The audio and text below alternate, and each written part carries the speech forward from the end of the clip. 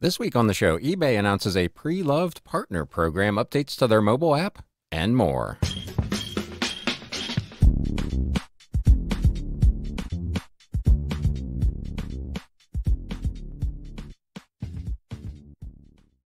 What is up, Galaxians? Welcome to episode number 239 of the Galaxy CDs, Rocks, and Flips Reseller Talk podcast. My name is Ryan, and for those of you who may not be familiar, I am actually a full-time reseller and a part-time YouTuber and podcaster working out of my home here in the greater Cincinnati area, and this channel is all about the flip life. We're going to cover some reselling news. We got some big updates coming from eBay.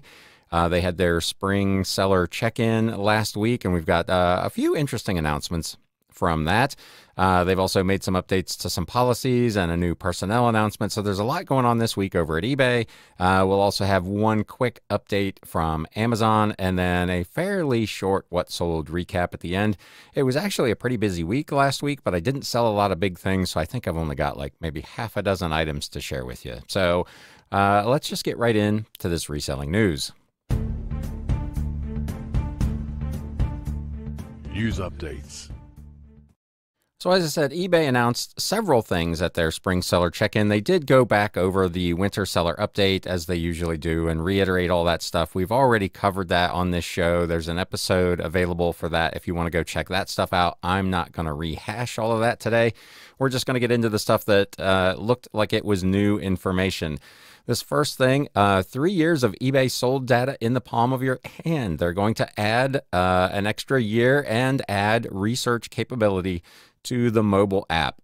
This will be really great for people who primarily sell, list, and research on mobile. I am one of those. I use my mobile almost exclusively. I do very, very little on the desktop unless I need to get into Terapeak and research really unusual items and look for really old sales data. So this is going to be good. You'll be able to do this directly from the mobile.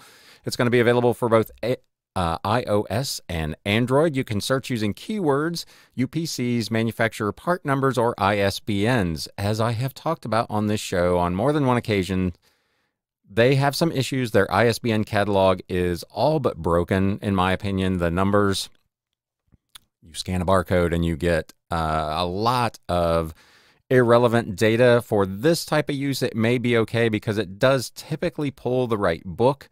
So you'd be able to do the research to look for pricing and that sort of thing. But I personally do not rely on eBay's catalog information because more often than not, there are too many errors in it with publication dates being wrong, publishers being wrong, and so on. Sometimes even wrong authors. It's a bad catalog and they don't really allow you to update it. So I don't use it. For this use, it may work. We'll have to see when this thing rolls out. This is going to be coming out sometime in the next quarter, I believe. Manufacturers' part numbers, they also have some problems with their search data with manufacturers' part numbers. We talked about that about 5 or 6 weeks ago on this show, so that one might be a little sketchy as well, but again, we'll just have to see how that works out.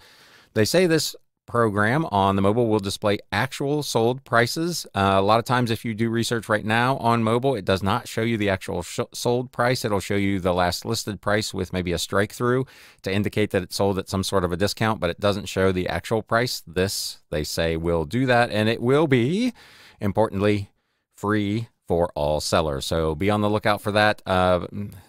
Sounds like sometime potentially in second quarter. They're also going to show within this program, easy to understand view of the key metrics. It'll include things like the average sold price, the sold price range, the percent that were sold with free shipping, and for those that sold with shipping, what the average shipping cost was, both a total number of items sold and total item sales, which I assume by that they mean by dollar amount. Number of sellers who have sold the product. So if you've got one guy that sold 100 of these and nobody else has sold it, you'll be aware of that. A sold price trend graph, so you can see if the sales price is increasing or decreasing, which can be useful as you're doing research, especially if you're out in the field trying to make a buying decision. And eventually, it will also show eBay's calculation for the sell-through rate, though they do say that that is going to come in a later release. So that will be useful data as well. For someone like me, as I've talked about, my catalog is a lot of long tail stuff, Sell-through rate is not particularly important for me, but if you're selling a fairly high velocity item, or you want to sell fairly high velocity items, sell-through rate can be very, very important. So that will be helpful. It will also allow you to set advanced filters, a duration of preset or custom periods up to the last 3 years. You'll also be able to filter by category, item condition, and selling format. So this tool is going to give you a lot of flexibility to research items on the fly directly from your mobile. So this, when this thing rolls out, assuming it works like they say it's going to work, will be a big win for sellers.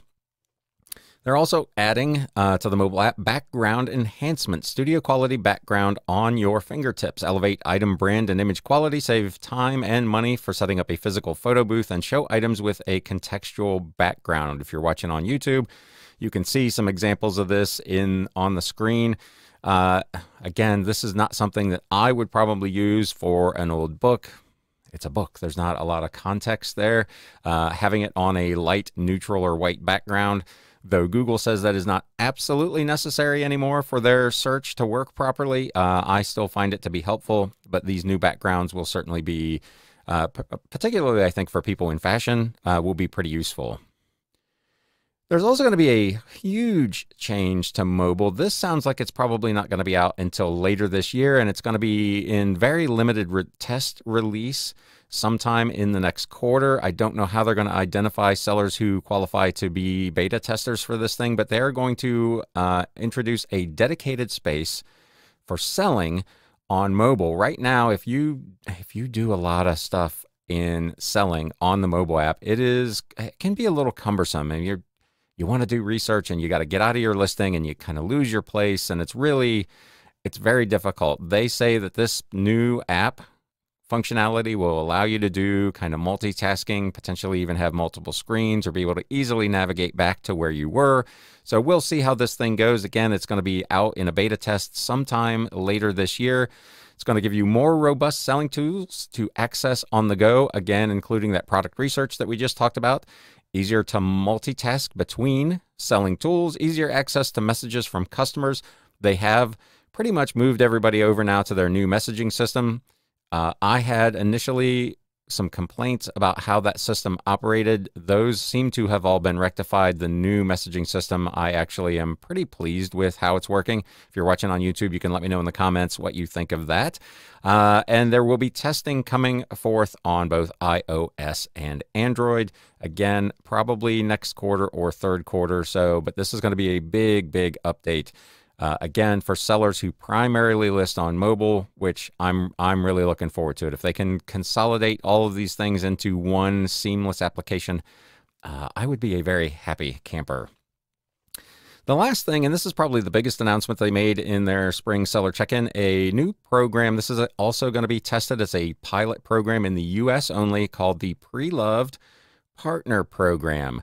Building trust for Preloved pieces. As the Preloved fashion landscape grows, so key thing there, obviously this is strictly, at least initially, going to be for fashion only.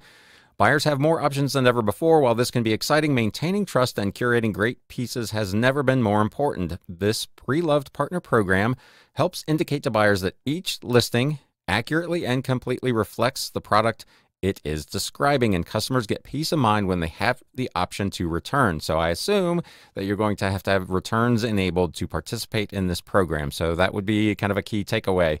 Again, if you're watching on YouTube, you can see some examples as I go through this of what some of these screens are going to look like.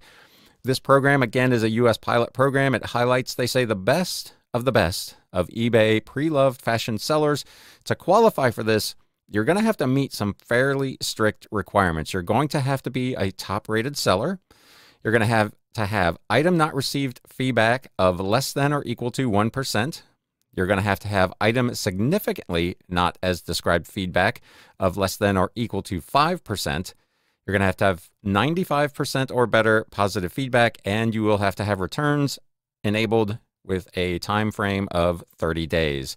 This will probably eliminate a lot of sellers, which I think is, to be fair, the goal of the program, to make sure that it's only the quote-unquote best of the best that actually qualify for this.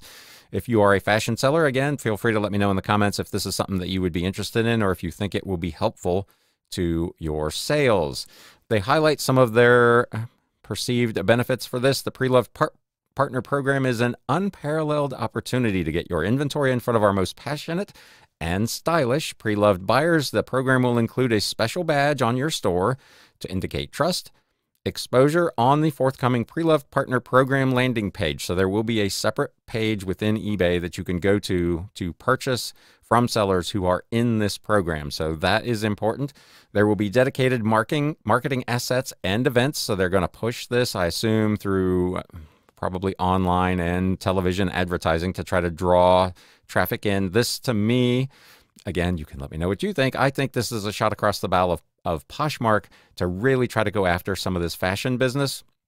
They're going to offer discounted ads opportunities. So if you want to advertise and you're part of this program, you'll receive some sort of discount. And there will be Preloved Partner Program specific community roundtables and forums as well. This program, the pilot at least, is by invitation only. They say their intention is to scale quickly, which I assume means that if the pilot program works well and there are not a lot of glitches, that they'll be rolling this out to a wider audience fairly quickly. If you're interested in participating, there is a link in the chat from this. I will include that link in the show notes and the video description below. So if you're interested in participating in the pilot program, you'll be able to go and do that. So that wraps up the kind of what was going on for most of what they talked about in the Spring Seller Check-In. I did not attend that. I did watch a recap video of it and cribbed all these slides from that. There was some really interesting stuff there. So let me know what you think of all of that. They've also made a couple of other announcements this week. Save time by automating your offers to buyers. This was announced back on the 8th. eBay store subscribers can now fully automate sending offers to buyers across the inventory you choose. Offers to buyers, they note, is a powerful tool to boost sales. However, we know that manually initiating offers can be time-consuming, especially for sellers with large inventories. I do send offers multiple times a day. It's usually one of the first things I do in the morning. Once I've finished my shipments, I will send offers through the desktop app to anyone who qualifies to receive an offer. Sometimes they're watchers, sometimes they're what's I think called power browsers, somebody who has looked at an item multiple times within a certain time frame. In any event, they're people who, for whatever reason, have qualified to receive an offer. In a lot of cases, as you are well aware, those are other sellers who are just watching your item to see how it goes. I've had literally just this week 2 people who accepted offers that I sent out, thought I was making an offer on an item that they were selling.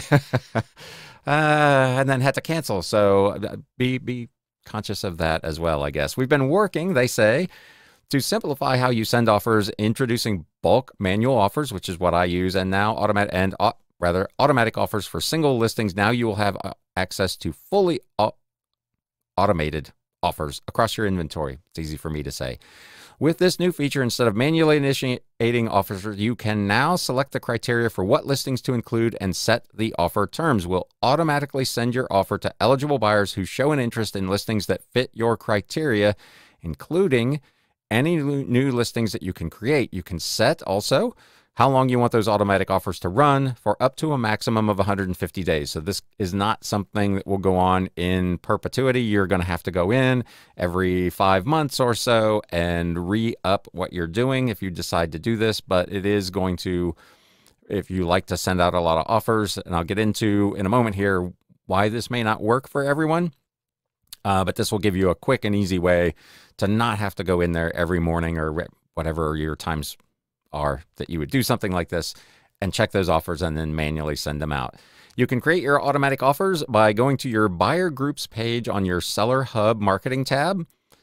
Select Send Automated Offers, choose what inventory you want to include, set your price range, and name your buyer group. You can create as many automatic offers as you want, giving you greater flexibility and control. Head over to your Seller Hub marketing tab and try it out.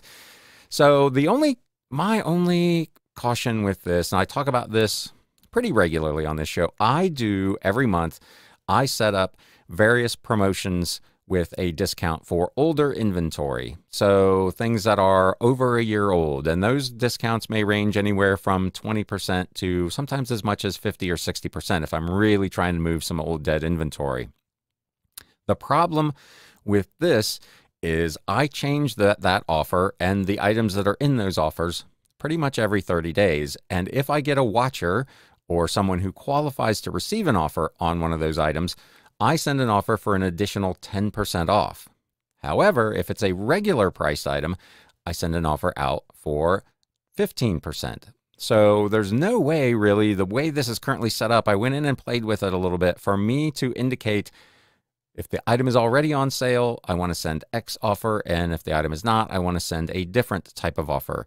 And again, to go through and manually select from what amounts to nearly 11,000 listings is not really feasible. So for me, this particular program is not going to work that well. But for someone who doesn't do a lot of promotions or just wants to offer a blanket discount and they don't care whether the item is on sale or at regular price, this will be a fantastic opportunity to send out offers automatically and save yourself a little bit of time.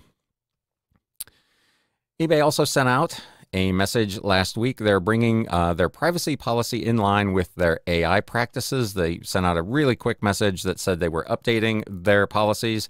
This article is over on e-commerce Bytes. eBay is adding a section to its privacy policy next month to bring customers up to speed on how it uses artificial intelligence. The new user privacy notice goes into effect on April 8th of this year and includes some other changes as well as some edits. We're going to cover this just fairly quickly, but Section 11 of the eBay user privacy notice deals with data protection specifically.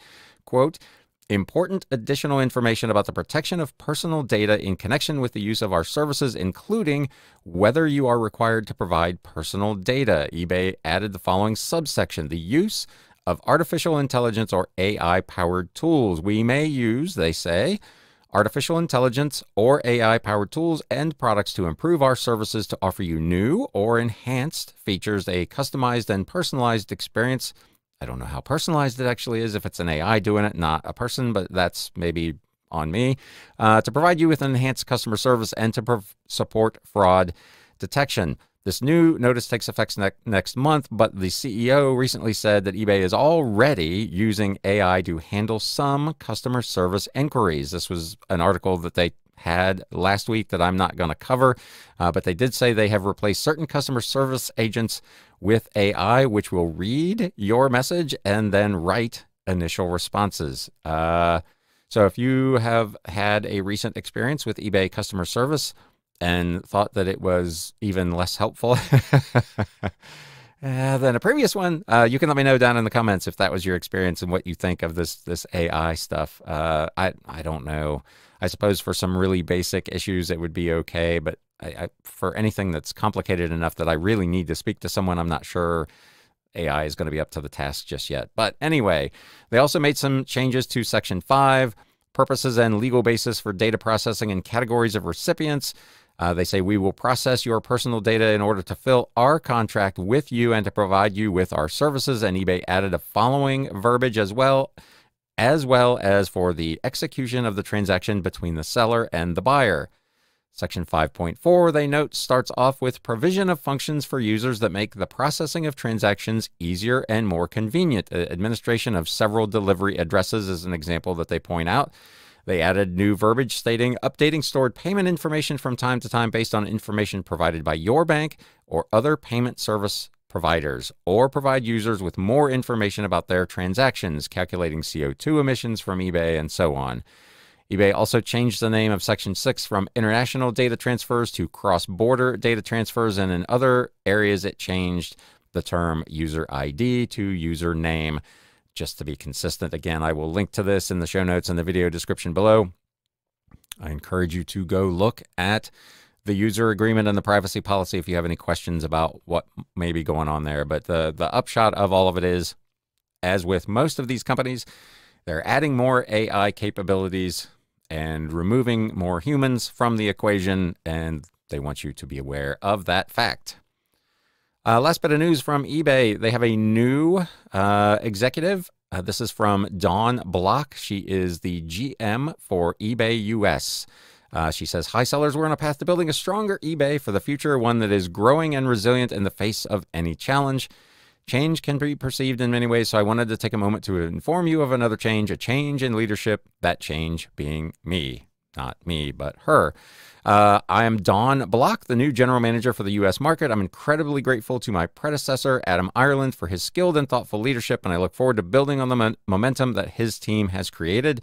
Dawn has been with eBay since 2021 and has been responsible for driving, quote, exceptional shopping and selling experiences across fashion, collectibles, home and garden in the United States, the United Kingdom, and Germany. She says she's witnessed the transformation of eBay. Some of the initiatives she's been super involved in are the Vault for trading cards and the Authenticity Guarantee program. Both of those are big, big focuses for eBay. So she's been kind of in the forefront of developing and implementing those things. Both of those experiences, she notes, are built around trust for both the buyer and the seller and trust for the eBay community at large. It is what she says she hopes to earn from eBay sellers as they begin this new journey together. So, new executive over at eBay. Last bit of news this week, Amazon had a loan program for third-party sellers, and apparently they are no longer going to underwrite loans for sellers in their $140 billion marketplace. This article is over on Yahoo Finance. More than a decade after first offering loans to merchants who sell goods through its online marketplaces, the Amazon lending division will cease underwriting its own loans to merchants, according to an email sent to some sellers that was viewed by Fortune magazine. I tried to read that article, but you had to pay to subscribe, so I found this one instead.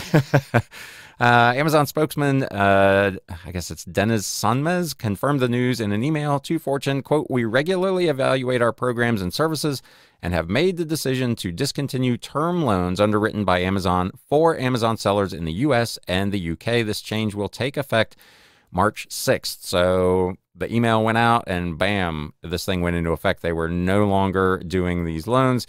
The spokesperson said that they will still do market financing solutions offered by other quote unquote trusted third-party providers with deep experience in lending and servicing financing programs. So the program itself is actually not going away, but you will not be getting the loan now from Amazon. They will be partnering with third-party lenders in order to do this, kind of like going to Lending Tree. They don't actually give you the loan. They just pair you with a bank or a lender that is the best fit for your particular situation, and that is what Amazon is intending to do.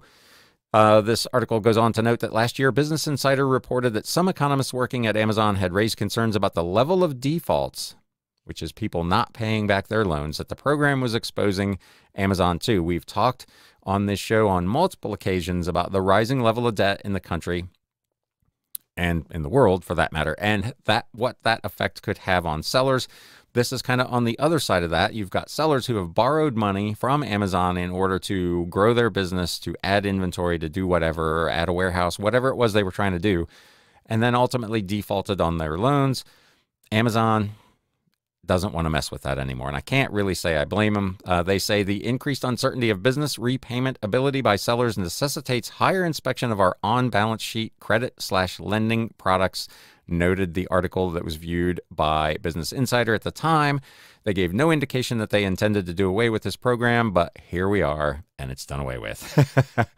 They did note that if you had applied for and received confirmation that you would get a loan prior to March 6th, that loan would still go through, and it would still be through Amazon, but no new applications would be accepted, and any that were in process apparently at that time were going to be either declined or forwarded over to these third parties. So there you go. That, my friends, is your reselling news for this week. And now let's get into this fairly brief What Sold segment.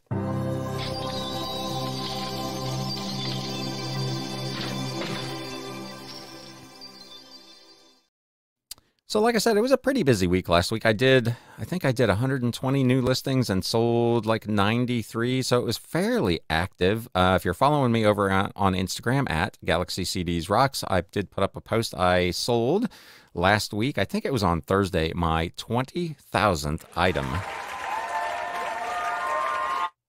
If you had told me that I would buy enough stuff and sell enough stuff to move 20,000 items through my basement in the span of just over 4 years, I would have told you there was no way that that was going to happen. But here I am.